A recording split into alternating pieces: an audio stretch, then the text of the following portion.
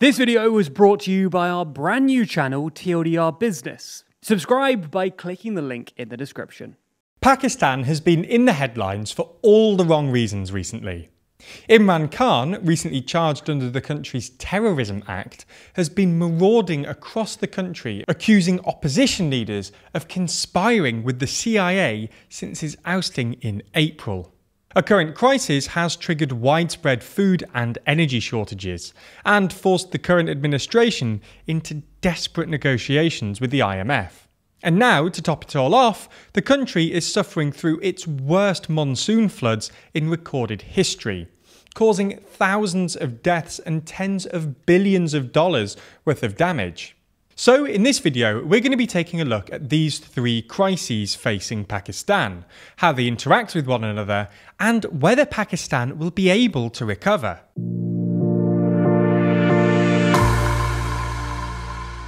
So let's start out by looking at floods that have been in the headlines recently. While Pakistan has a regular monsoon season, usually beginning in early June and lasting until September, this year's rains have been unprecedented. Some provinces, like the southeastern province of Sindh, have seen rainfall equivalent to nearly 6 times the 30-year annual average. To give you some context, Sindh usually receives about 110 millimetres of rain in the first 2 months of the monsoon season, which is about the same as the UK in the same period. This season, however, it received nearly 700 millimetres, which is significantly more than what London, usually considered a pretty rainy city, receives in an entire year, which is about 615 millimetres. Even Balochistan, one of the 3 Pakistani provinces that usually avoids the monsoon, has received 5 times its annual average in rainfall. As you'd expect, these floods have done immense damage. While the capital and some more populated eastern regions have been spared, about 5 million of the 33 million people living in Pakistan have been affected, with over 1,000 dead so far. 1/3 of the country is underwater, and the government has declared 72 out of the 160 districts to be disaster zones. Early estimates suggest that some 1 million homes have been destroyed, and crops like cotton and rice, which account for most of the country's exports, have been wiped out. To make matters even worse, these floods have exacerbated Pakistan's pre-existing economic crisis, which has in turn exacerbated the country's pre-existing political crisis. For those of you who don't know, Pakistan's economy hasn't fared so well over the last few years. GDP per capita is still below its 2018 high, and a combination of excessive borrowing, a bloated military budget, and the recent global economic slowdown have pushed it into a currency crisis. The Pakistani rupee has lost about 25% of its value against the dollar in the past year, and is now trading at about half what it did in 2017. As you'd expect, inflation has kicked up and is now up to a 15-year high of 25%. Anyway, early estimates suggest that the floods have caused $10 billion worth of damage to Pakistan's infrastructure, and the impact on crops will cut off a much-needed source of foreign currency. Fabrics, which are often made with cotton, accounts for over 40% of Pakistan's exports, with rice and other food sources accounting for another 10%.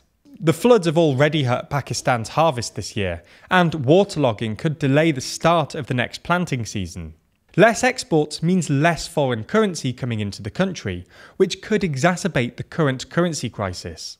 In response to this, on Monday, the IMF approved a new $1.1 billion loan to Pakistan on the condition that the Pakistani government reduce its spending. While the IMF has acknowledged that the floods will require some more fiscal slippage in the short term, they've nonetheless insisted on some politically uncomfortable austerity, including cuts to fuel and electricity subsidies, and this has exacerbated Pakistan's pre-existing political crisis. For the last few months, Pakistani politics has been rocked by a dispute between the incumbent PMLN party, led by Shehbaz Sharif, and the ousted Imran Khan. After flip-flopping on the IMF and seeing a steep drop in his approval ratings, the Pakistani parliament ousted Khan and replaced him with Sharif in April. Since then, Khan has toured the country, drawing huge crowds at his rallies, and accused the opposition of conspiring with the CIA. Khan received a boost in July when his PTI party won 15 of the 20 seats at by-elections in the country's most populous province, Punjab, but was charged under Pakistan's Terrorism Act last month after claiming that authorities had tortured one of his aides, which the Pakistani police argue amounts to threatening state officials. Khan has since been granted extended bail, but tensions are still running very high, and the recent IMF deal will only add fuel to the flames. While Pakistan clearly needed the loan, the Pakistani public aren't particularly keen on the IMF because they don't like the austerity conditions that often are attached to IMF loans.